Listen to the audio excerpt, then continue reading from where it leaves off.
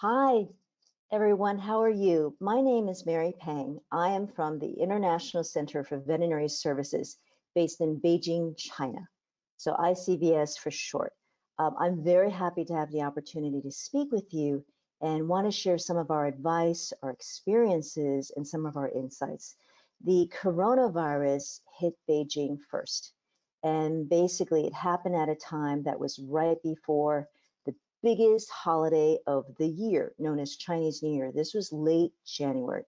When we first heard about it, we were very concerned. I was personally very concerned because I had also lived through a previous epidemic in China, the SARS epidemic in 2002, 2003.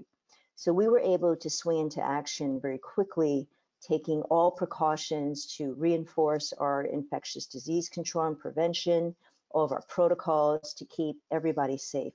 So far, our staff is safe, their families are safe, all of our clients, their pets, everybody has been safe so far. So we feel very fortunate.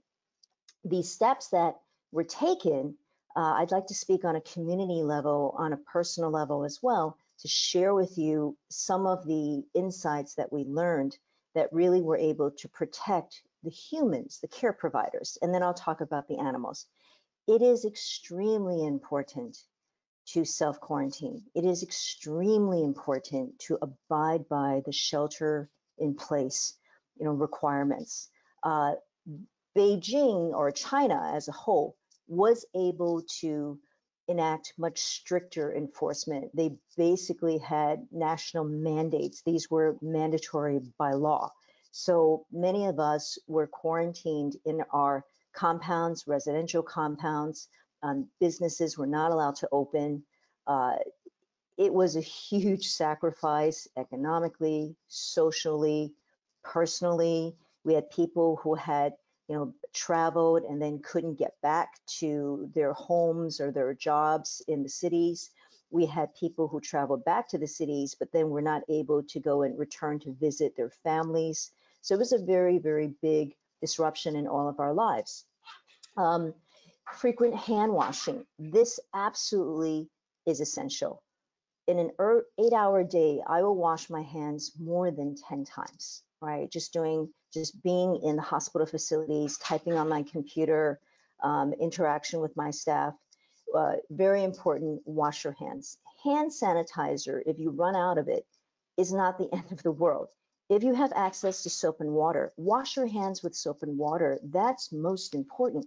Hand sanitizer is used as a replacement or a substitute for when you don't have soap and water.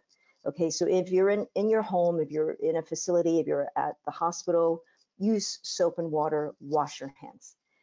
We did have to wear masks. We work in a hospital setting, so we constantly have a flow of patients and their pet owners coming in. We do wear masks. In China, they actually did have a requirement that we wear masks. If you're out in public spaces, if you're unwell, if you're not feeling well, you should wear a mask as well in the United States. In terms of how we were able to protect all the clients, the pet owners coming into the hospital facility, we did have to very carefully manage our patient flows, work together with your hospitals, with all of the medical care providers, help them help you.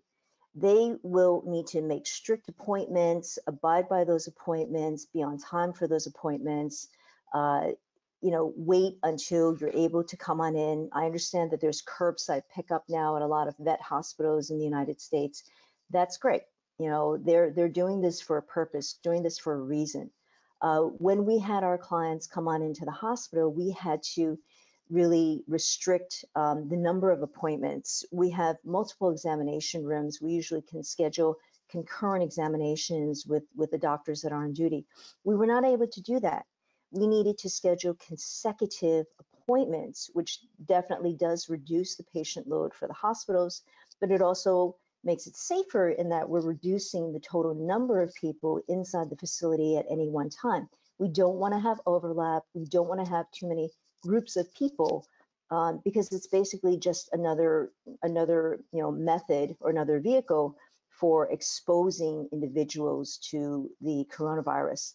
At that time, there was news coming out that there were asymptomatic carriers, people who may have already been infected by coronavirus, but were not displaying any symptoms. So you can never be too sure. For the animals, all of us have community cats in our residential compounds, office building compounds, schoolyard compounds, with schools being closed, with a lot of businesses being closed, with a lot of commercial residential compounds rather. We were issued entry-exit cards, ID cards. All of the people who live in a residential compound, we could only go in and out with an issued card. And that meant that you had a lease or you owned the property that you were residing in. We could have no visitors.